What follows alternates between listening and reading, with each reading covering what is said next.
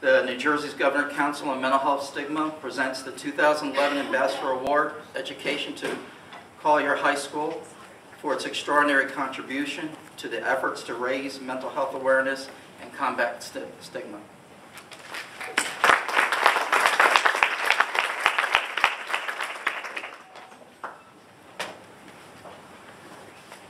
My name is Ray Bach. It's been my privilege to be the principal at Collier High School for 24 years.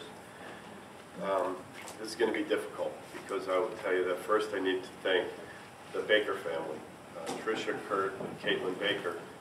Their son Kenny was a student at our school and lost his life to the ravages of mental illness a few days and a few years ago.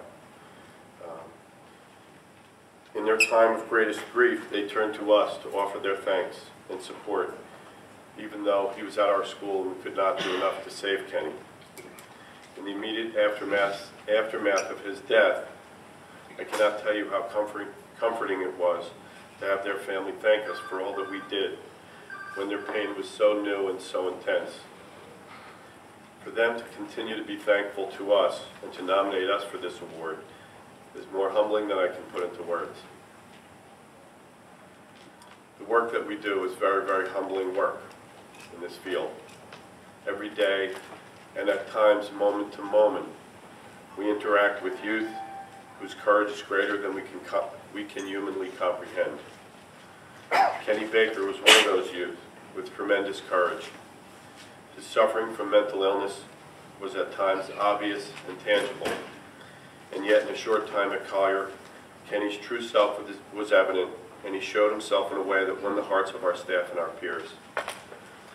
As an educator and a mental health practitioner, to be witness to the pain mental health brings to a family, or mental illness brings to a family, is not comfortable, to say the least.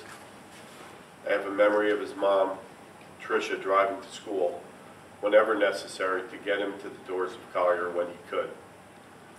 To know what days he could make it and what days he couldn't, because they lived almost an hour away.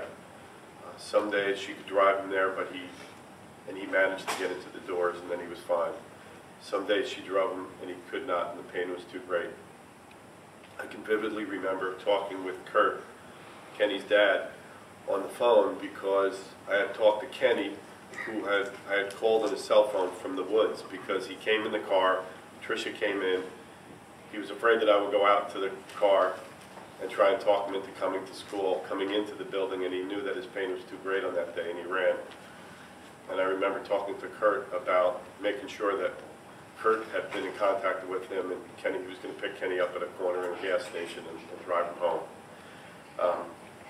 To witness their pain, Kurt and Tricia, from a distance, as they desperately tried to find answers to his pain, was very, very difficult.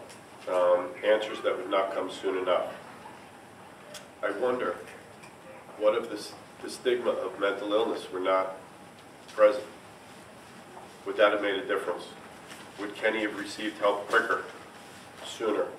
Would the desperate fight for answers have come sooner? Would Kenny have been able to see beyond his pain at all that he had? His loving, devoted, and supportive family, to see all who loved him, to see all of his gifts. You see, Kenny was very blessed. He was creative, very intelligent, funny, and he had a warm heart and was a friend to all. And yet all of that wasn't enough to quiet his pain, and his time ran out. The stigma attached to mental illness had to play a part in this. To be nominated by a family who has turned this tragedy into such a powerful and tremendous movement to eliminate stigma is nearly too much for us at Collier to accept. We are so thankful to the Bakers for their recognition of what we try to do in our own small way, and we were moved by the words of Tricia Baker in her nomination letter, some of which you've heard. I want to read another small excerpt. Every student at Collier has been marked by stigma, but at Collier the mark disappears, or rather gets transformed into something wonderful. Strength of character. This alchemy happens not by chance, but by design.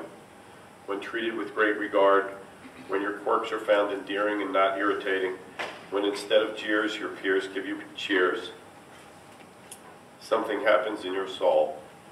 You begin to believe in yourself. called upon to reach out to others, to join clubs, to take part in the play, do community service, all with your head held high, changes you.